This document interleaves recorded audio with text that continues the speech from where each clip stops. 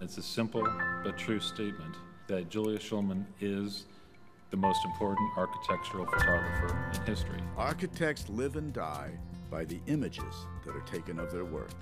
Photographer Julius Shulman has defined the way we look at modernism. Every architect practicing today has to somehow resolve the mythology that Julius Shulman captured for us. Frank Lloyd Wright, designed this. When he saw this photograph, he almost kissed me. He said, "Your pictures are credible for an amateur and better than most professionals." Let me check the Polaroid, shall we? See, we are getting dark in the corner. I like that. I want that. I never do that.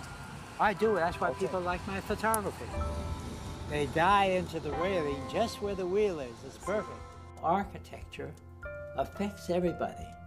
From the hospital where you're born, to the schools and the grocery stores, markets, every part of a person's life is based upon an architect's presence. Two lights flash.